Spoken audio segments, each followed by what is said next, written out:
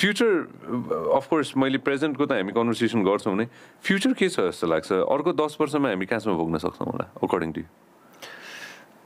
I think for now 4 इयर्सको goal हामीले बनाएको छौँ होइन as a team and we are looking to be number 1 associate country अहिलेको लागि एन्ड देन 10 वर्षको कुरा गर्दाखेरि I believe test playing country हेर्न मन छ मलाई नेपाललाई so first this 4 years will decide कसरी कहाँ जान्छौँ हामी भनेर what do you think is going to stop us to get to the 10-year goal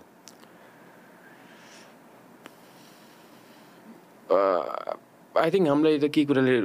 stop गरिदिनु जस्तो लाग्छ होइन बट स्टिल अब धेरै कुराहरू त जहाँ इम्प्रुभ गर्न सकिन्छ जस्तै मेबी ग्राउन्ड हुनसक्छ होइन एउटै मात्र ग्राउन्ड छ अहिले ग्राउन्ड त थुप्रै छन् बट स्टिल ग्राउन्ड र विकेट अब मूल पानी पनि बनिरहेछ होइन आई थिङ्क त्यस्तै सबै प्रोभिन्समा स्पेसली 7 प्रोभिन्समा 7वटा ग्राउन्ड भयो भने हामीले त खेल्न पायौँ होइन बट स्टिल सबै प्रोभिन्सको सबै केटाहरूले खेल्न पायो भने केटाकेटी सबैले खेल्न पायो भने त्यो एक्सपोजरहरू विकेटमा टफ विकेटमा खेल्नु र सिमेन्टमा खेल्नु there is big difference so I think त्यो विकेट पनि राम्रो ग्राउन्ड पनि राम्रो भने त्यो एक्सपोजर पाउँदै जान्छन् and then eventually it will help Nepal cricket to grow no doubt on that हरेक प्रदेशमा एउटा ग्राउन्ड हजुर इन्टरनेसनल स्ट्यान्डर्ड हजुर अर्को 10 वर्षमा हामीले त्यो देख्न पायौँ भने अटोमेटिकली हामीलाई कसैले रोक्न सक्दैन हजुर त्यो एउटा भयो अरू के हुन सक्ला room for improvement for now I think playing with big countries मलाई exposure को लागि स्पेशली सेम जस्तो हामी आफ्नै एसोसिएटमा खेल्यो भने आई थिङ्क बिस्तारै ग्रो हुन्छ होइन but still if you play against राम्रो टिम जस्तो बङ्गलादेश श्रीलङ्का इन्डिया पाकिस्तान जो पनि भएन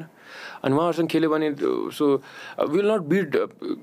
एकदमै बिट गर्न गाह्रो हुन्छ होला बट स्टिल बिस्तारै बिस्तारै 1 वर्ष 2 वर्ष पछि चाहिँ हामी बिट गर्न सक्छ जस्तो लाग्छ टफेस्ट अपोनेन्टसँग खेल्नु पर्यो हजुर नो डाउट त्यहाँदेखि त्यसपछि त्यो एक्सपोजर पाउँदै जान्छौँ र त्यो हारले पनि सिकाउँछ कि हामीलाई अब कहाँ कहाँ कसरी इम्प्रुभ गर्ने if you play with small countries हामी जित्छौँ बट त्यो भनौँ न त्यो हाम्रो स्किल पनि टेस्ट हुँदैन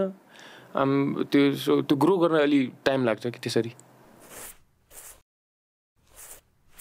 तपाईले हाम्रो क्लिप एकदमै एन्जोय गर्नुभयो होला अब पुरै भिडियो हेर्नको लागि चाहिँ युट्युबमा सब्स्क्राइब गर्न नबिर्सिनु होला